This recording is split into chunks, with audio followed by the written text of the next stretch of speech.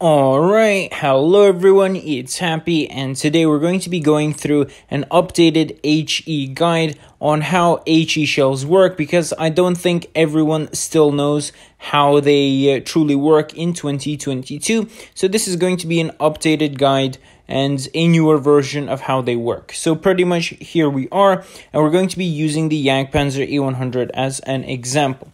So we have an object 260 here.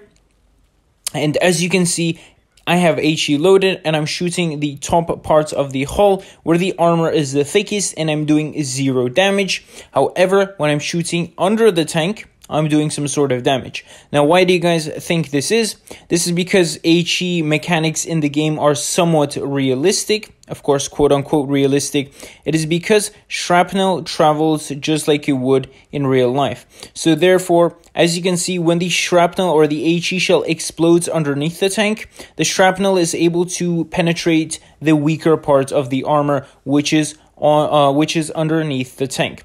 Again, same example here. If I shoot to the very top of the tank, we're going to do minimal amounts of damage because less and less shrapnel are traveling towards the bottom part of the tank where there is less armor. However, the lower we go, the more damage we do, simply because shrapnel is able to penetrate the top part of the tank where the armor is the thinnest. Again, we're going to be looking at the exact same replay. As you can see, the thickest part of the armor does 0 damage because shrapnel cannot penetrate anything. However, when we shoot underneath the tank, the shrapnel, when the HE shell explodes, the shrapnel is able to travel upward where the armor on the tank is the weakest. So I think the bottom part of the tank has like 20 millimeters on most. Therefore, you're going to be doing a lot of damage.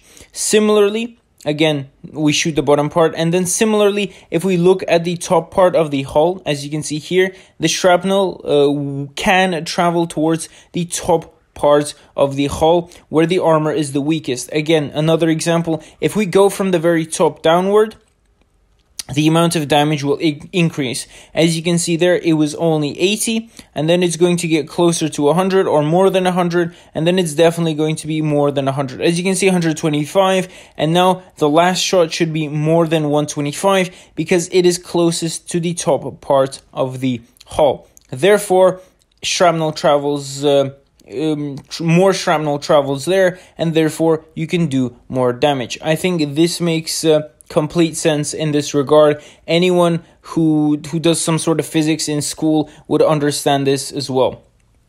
And the weaker the armor, the more shrapnel travels there, and you will do more damage. Well, another thing about HE is that if you do shoot objects, for example, like walls, little fences, or even spaced armor, it will usually stop the HE shell. That's why when your gun gets hit by the enemy tank, their shot doesn't necessarily go through or do any damage. So that's very simple. Again, even small boxes can stop HEs. Boom, as you can see, they don't go any further than that.